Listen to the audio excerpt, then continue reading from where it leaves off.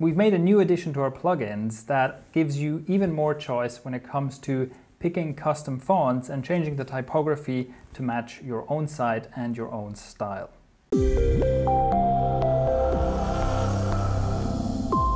Hi, I'm Shane from Thrive Themes, and this new change we've made applies to Thrive Content Builder, Thrive Landing Pages, and Thrive Leads, and gives you more font options.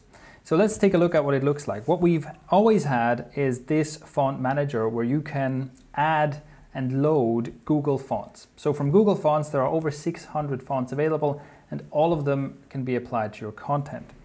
The way it works is that in your content, you can select the text, and one of the options is custom font, and you can simply choose whichever Google fonts you've loaded previously and apply this custom font to your text. It's as simple as that. Now, these are the fonts that you have to load in a separate window, and that's because for one of these fonts to appear on your website, we need to load a script, and so you have to set that up before you can apply these fonts.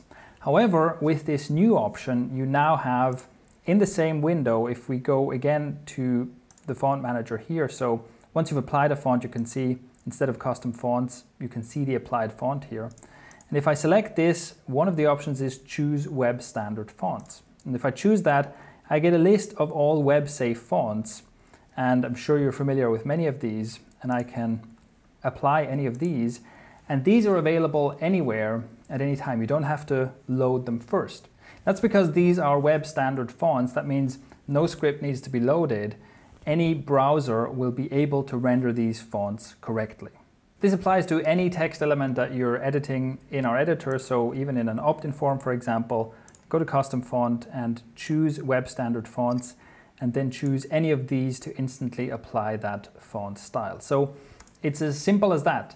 Now, one advantage is that these fonts are available straight away. Like I said, you don't have to load them separately. And another thing to consider is that we don't have to load any scripts, so there can be a slight speed advantage. Having said that, loading one or two Google fonts on a page is not going to make a perceptible speed difference. However, you should avoid loading lots and lots of Google fonts, because the more of them you load, the longer it will take for the page to render.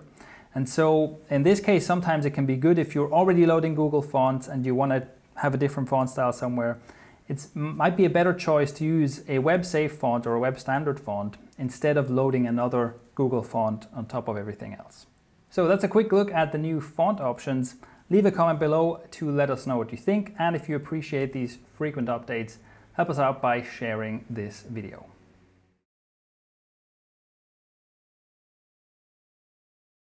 So today's random behind the scenes question is, if you were the first person to land on Mars, what would be your first words? If I were the first person, that sounds like I'm alone, and I'd be like, where the hell is everyone else?